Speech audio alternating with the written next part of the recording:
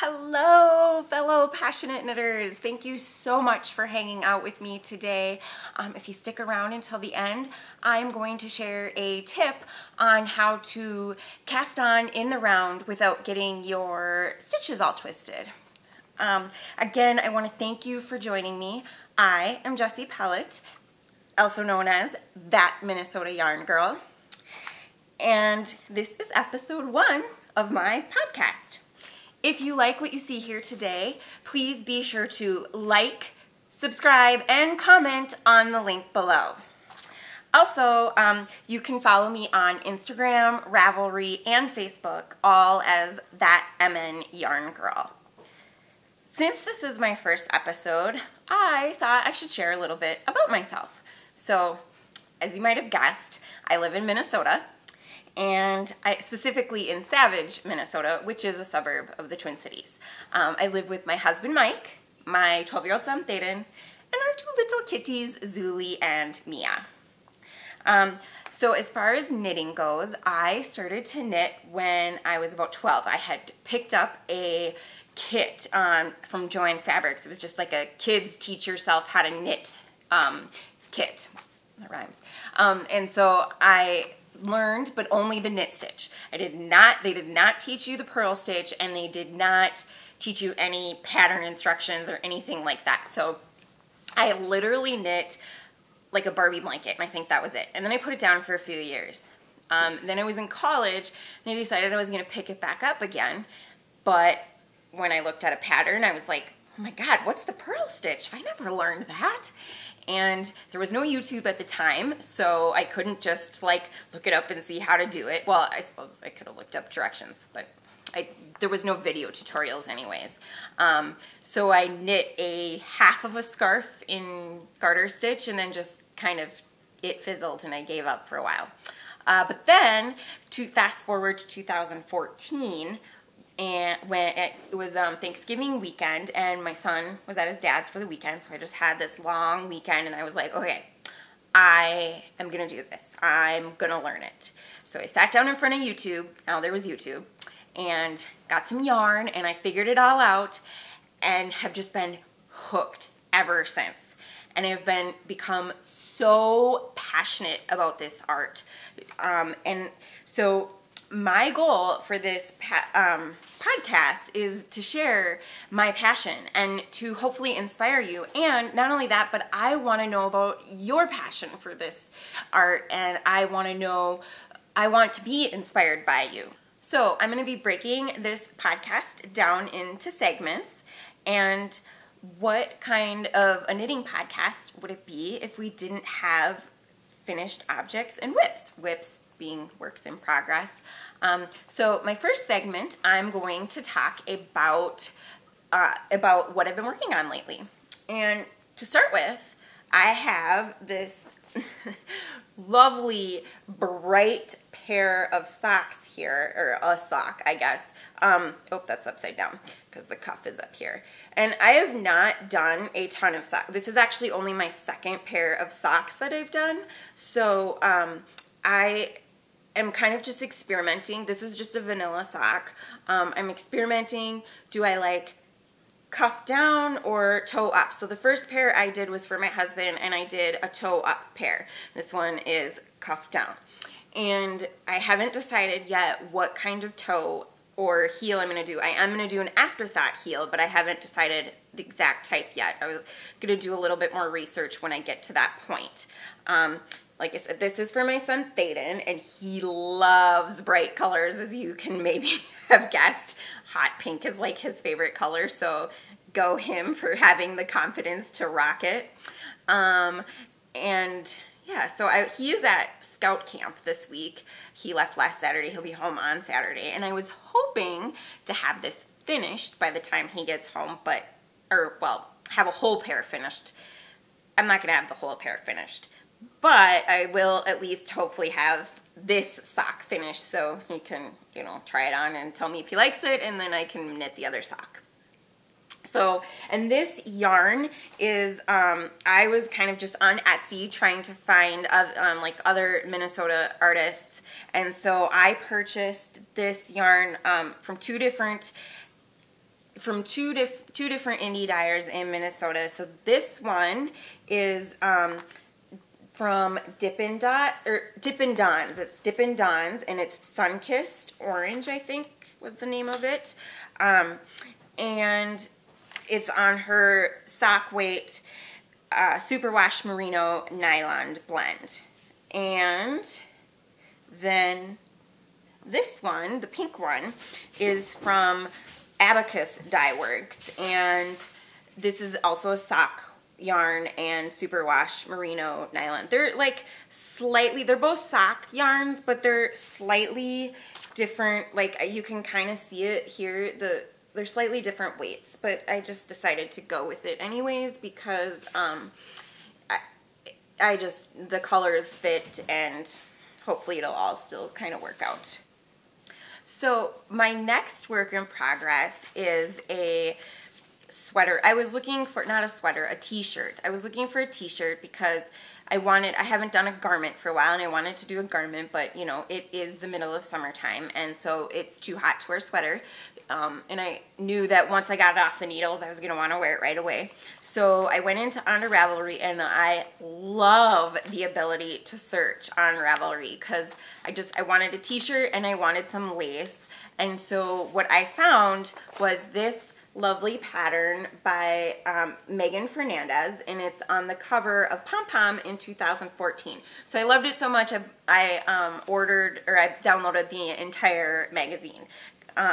You can see there's a little bit better, the nice lace work that's in there, and I loved this pattern. So I am knitting it, and I'm using the same yarn that she used, but I have a different color. My color is Old Smoke, and this is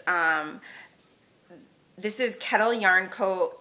Islington DK, and like I said, my color is Old Smoke. And you can see this progress marker is where I was at the beginning of the week, and that was when they had left for scout camp. So I've had a lot of knitting time this week, and also it's a nice simple garter stitch, so it goes like really fast, and that's why I've been able to get so much done, and also why I haven't really done a ton of on his socks, because this again is just a nice simple pattern, so it replaced my sock simple pattern. So those are the two items that I have been working on, and the finished object, I haven't gotten a ton of stuff finished for a while. I think, you know, in part because it's summertime. But so the one thing that I have finished, which I actually finished in July, but since this is my first episode, you guys would not have seen it yet.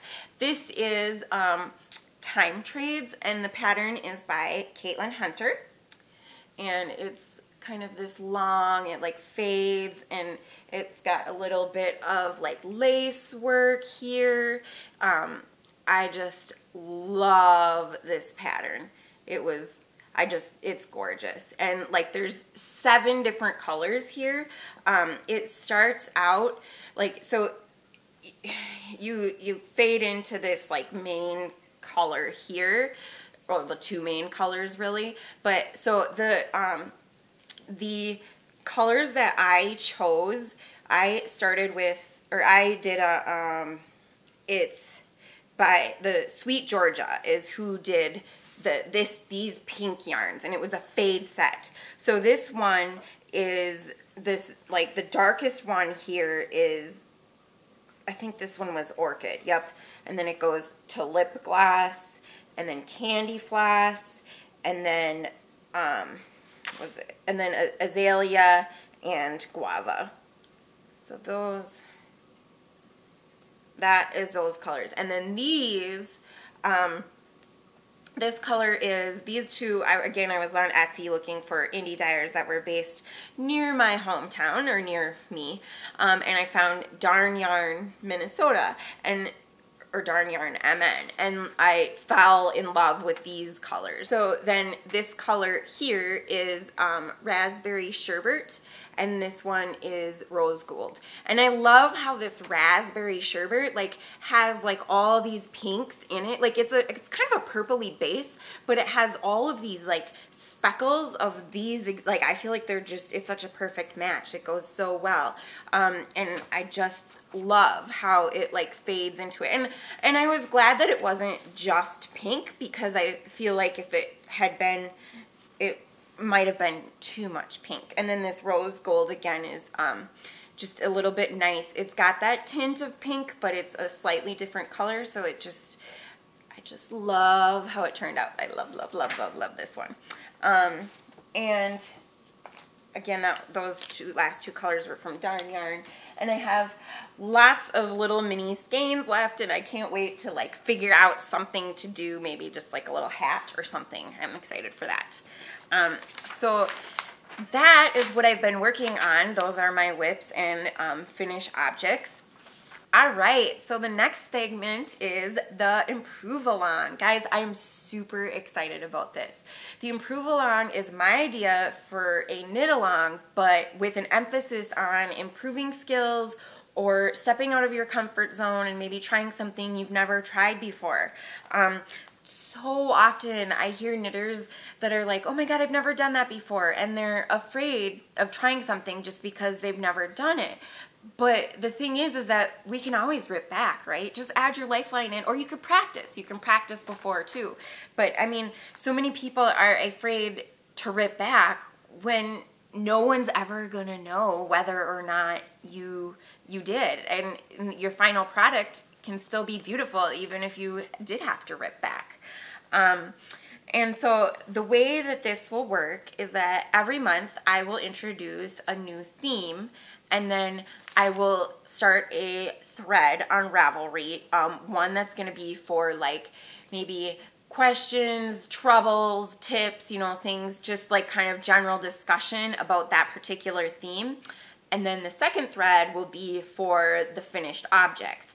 The rule to participate will be that you have to, you just have to do something with, you just have to do a project within that theme, and and then when you post your finished object, you'll just say, is it your first time you've done it, or you know, maybe what you needed improvement in this skill, or if you're like, no, but I'm an expert and I still want to participate, then great, we still want like you to participate. We want your feedback then. So then post your final object and just be like, hey, and this is my advice for this, you know, give us some words of wisdom or some words of encouragement if you think there might be something that people could potentially be struggling with.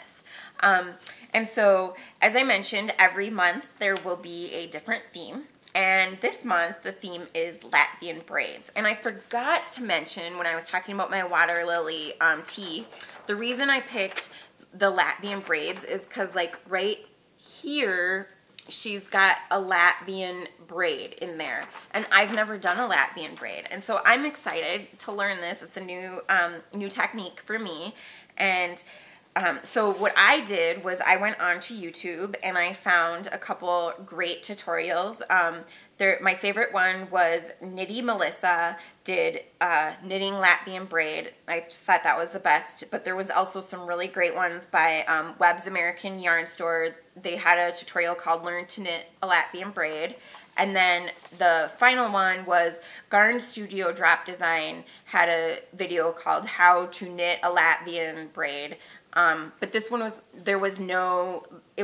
the tutorial was completely silent, so there was no audio instruction. It was all visual, and it was in Continental. So if you're a English knitter, you'll want to use one of the first two, but if you're Continental, that last one might help. And I'm also going to drop links to those in the drop down below. And then if you're just looking for a pattern idea, one pattern I found on Ravelry was Lizzie hat / Chemo hat, and it was by Debbie Fring. It was like $3.15 on Ravelry, and she suggested using Cascade yarns, Sierra, Red Heart Soft Solids, Barocco Comfort Solids, and Heather's Crystal Palace yarns Moki Plus. And the pattern could be knit in 2 colors or just one. And the reason I thought that this one could be a good one was because the average difficult rating was a 2 over, and that was with 42 users that kind of mentioned that, or that was the average over 42 users, and I just thought that would be a good one if you are a really new beginner and you're just looking for just to learn this new technique. And next week I will have another pattern suggestion that that also uses the Latvian braid, but please feel free to find your own pattern. If you want to participate in this improve along, but you don't want to use any of the patterns I suggest, don't feel like you have to. I'm just suggesting it in case you have no idea where to start. And like I said before, Ravelry has a great search tool, so there's tons of other ways to find a great pattern if you don't want to use one that I suggest. And then, if you want to participate, just hop on over to the Ravelry group and I'll get those improve along started, and I can't wait to see all the new projects that everyone is going to be doing.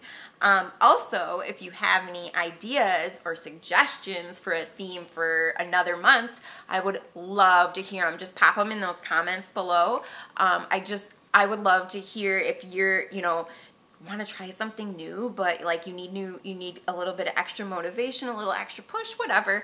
So please, again, just comment below or in the Ravelry group if you're looking to, or if you have an idea for the improve along. All right, so my next segment I'm calling Netflixing. So when I was on, I don't know what I was on it was about a year or two ago, and I was like, I found this article on Netflixing, and I just thought it was so funny because I always like having something on in the background when I'm knitting, and so I will just binge watch TV, especially in the wintertime. I'll just binge watch TV and like knit up a storm. And so then when I found this article all on Netflixing, and I was like, that's great because it's actually a thing. And I do it all the time. But so I just wanted to add a little segment that's maybe just about like great things to watch or great things to have on in the background while we knit. So one of my absolute favorite shows to Netflix is Gilmore Girls. I feel like because Gilmore Girls is just so, it's like laid back and like it's just not like super deep content, so you can just have it on in the background.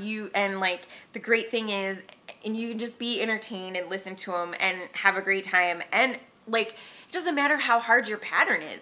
I mean, if you're learning a new technique, I probably wouldn't be trying to learn a new technique while watching it. But like other than that, like you can have a difficult pattern and just you can watch it and it doesn't matter. So I love Gilmore Girls for Netflixing. And then a more recent one that I've been enjoying is Handmaid's Tale. I read this when I was in high school, and I was probably not quite mature enough to fully grasp it, but then I read it again later and realized that, and I love the book, and now I have loved the TV series. I feel like it stays very true to the tone and feel of the book. And it's a good show. It's maybe a little bit more, it's definitely more like intense than Gilmore Girls. And your attention level maybe has to be a little bit higher. So I would say like, if you're knitting, you're probably gonna wanna be knitting like a pattern of a difficult level, like your midway point, like nothing beyond your, like what's your mid-grade difficulty level. So like, if you're going on a scale of 1 to 10, like Ravelry, you probably wouldn't want to go of anything above a 5 for you, just because it might get a little hard to pay attention to the show and or you're knitting and you don't want to have to rip back. All right, so I would love to hear what kinds of things you guys are watching while you knit, so please comment below, and I'll also start a thread in Ravelry and just let us know what you're watching and like, what kinds of patterns work well with those TV shows. All right, and then the next segment I'm gonna call Knit Happens, and this one is, I just wanted to share like fun stuff in the news or in social media, things that are related to knitting, but not necessarily like 100% all about knitting. And so the first one I found this article was actually written in March of this year, but I've seen several articles about it. And this was written by Chelsea Ritschell, and it was on the Independent for UK. It was their website, and the name of the article was "Knitting Can Reduce Anxiety, Depression, Chronic Pain, and Slow Dementia. Research Reveals." And I just thought that this was great because anxiety and depression are something that, like, I suffer from depression, and like I know so many people, it's such a thing that people don't really want to talk about, and it's and I just feel like knitting is such a great way to like relieve that. And this article was really interesting because it talked about how there was this group of people, Knit for Peace. It's like 15,000 knitters in the UK who knit for people in need, and they conducted their own research on how knitting benefits health, basically. And so they, in the article, talked about a study that was done in 2007 by Harvard Medical School's Mind and Body Institute, and they talked about how knitting can lower your heartbeat 11 beats per minute, and then like it also enhances a state of calmness, like similar to yoga. And then they talked about how the repetitive movements also release serotonin, which again, if you're going back to depression and anxiety and all that stuff, that like helps. That's probably why it helps with all of that. And then they talked about a 2011 study that was done by Mayo Clinic, where that found that knitters had a lower risk of dementia and memory loss, and also helped combat loneliness.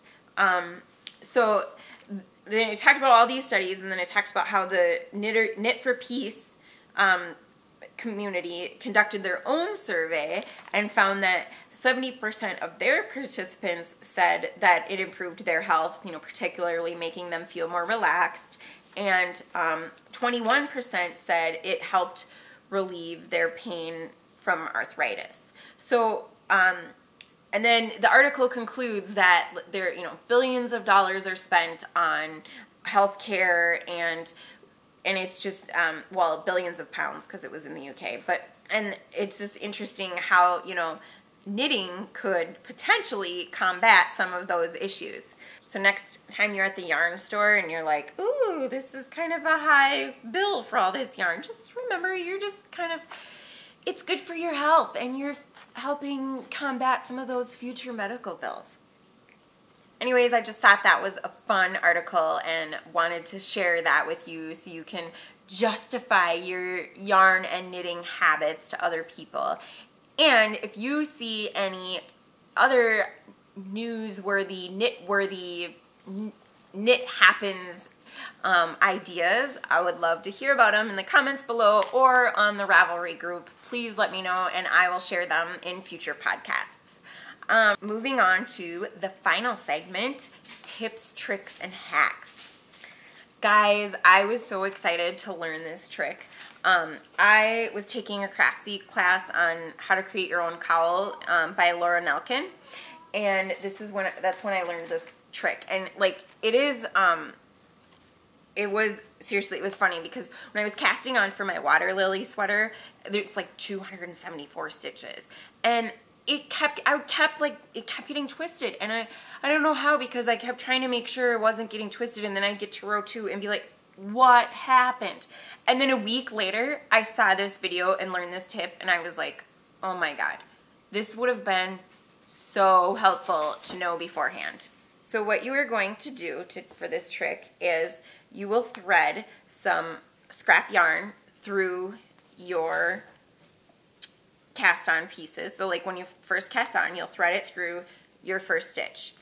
And then depending on how many stitches you are going to cast on, I typically use markers to help me count how many stitches I've cast on. But now with this new method, you don't need count markers. So like, let's say if I was going to cast, I was going to be counting every 20 stitches, then I would just thread my scrap yarn through every 20th stitch, just like this. And let me show you how it goes. You're gonna take your scrap yarn, make sure it's on your needle, and then you'll insert it one through the right side, coming out the left side, and then you'll pull it back.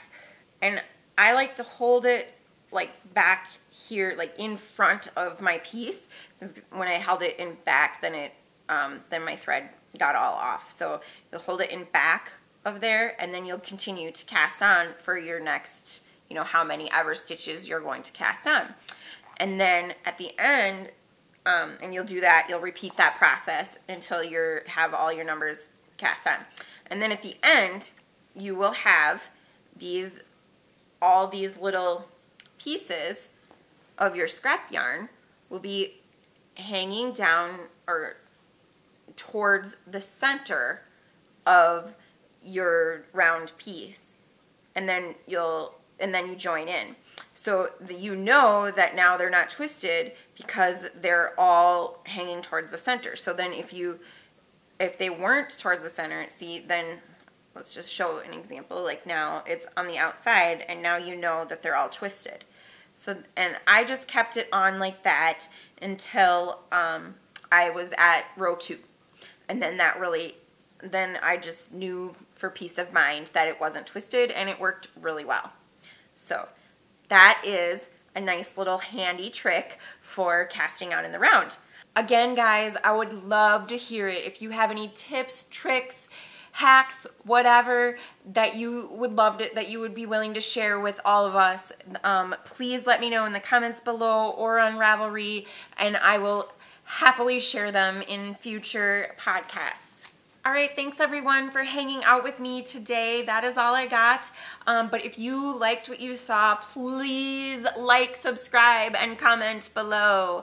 And like I said before, you can also find me on Instagram, Ravelry, and Facebook, all at that MN Yarn Girl. I would love to hear from you. And thank you again so much for spending some time with me. And I will see you again, hopefully in the near future. Until then, I will leave you with a picture of cats and hats. Bye!